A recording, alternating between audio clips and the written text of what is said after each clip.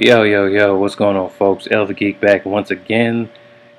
If you guys know how many times I've actually said that in the creation of this video, I swear I made this video like 10 times so far, but every time I get into the process of it, someone knocks on the door, somebody calls, but, regardless, I decided I wanted to do this video because I really felt that a lot of times, we have the um, as far as like the gaming community goes, which a lot of people always talk about the gaming community.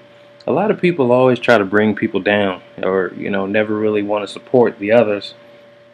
And I always support the people that support me. So, especially people that are stepping out of their norm to do well, out of the norm to do something a little bit different. I mean, you have Tune here, which is actually coming with an album. You have Centello, who actually does beats, and I'm actually, in my opinion, what I'm gonna start. Well, what not my opinion.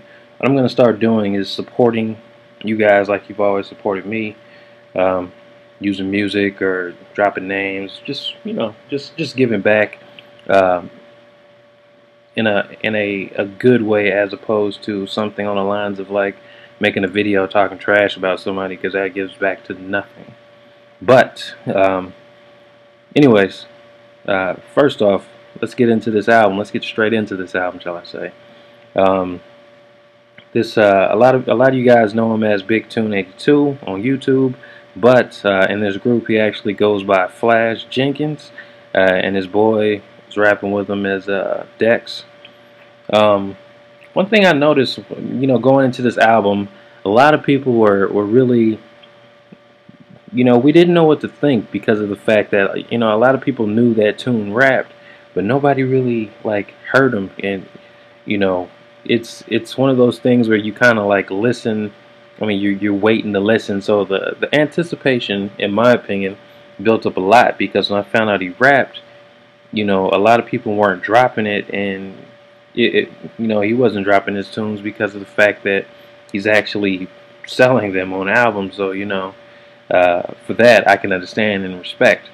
But getting directly into the album, first part I want to talk about is the sound of it. A lot of people these days pretty much have the same sound. It either sounds like Drake, Lil Wayne, I don't know, and then everybody else just falls in between. A lot of people try to still sound like Jay, and then you have like the South rappers and those type of people. And I actually do like that South music, because raised with that South presence, shall I say. And I always love New York music, but just like the mainstream of like what music is right now is just god awful. It's horrible. It's actually drove me away to actually find like new genres of music, which I actually start loving now. But the reason why I must say that I fell in love with this album is because it brings me back to the old school days, when it wasn't about what you had, it's just about having fun and making music. And this is what this album does to a T. Um, I mean, it has that sound of like a Tribe Called Quest, or De La, just that old school feel, that's really just feel good music that you can say, 50 years from now or 40 years from now, that I did this, I made this album, and your kids can hear it, or something a little bit better, and you actually feel happy about the finished product because it's from the soul, as opposed to for the pocket, shall I say. Um, so that's one thing I love. I mean, everything on here is pretty good, if I do say so myself. And one thing that's cool is that it's not usually when people come out with like debut albums or things like that, they usually drop like 8 tracks or something along those lines. But this one actually has a solid 14, and I actually use the outro doing our own thing in my Tuesday pickup day. So, and I'm also going to use Found Love in my intro whenever I get an intro that doesn't have the person's name in it.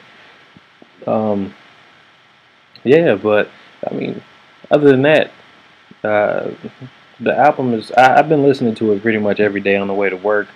Another cool thing about it is um, anything you give can help.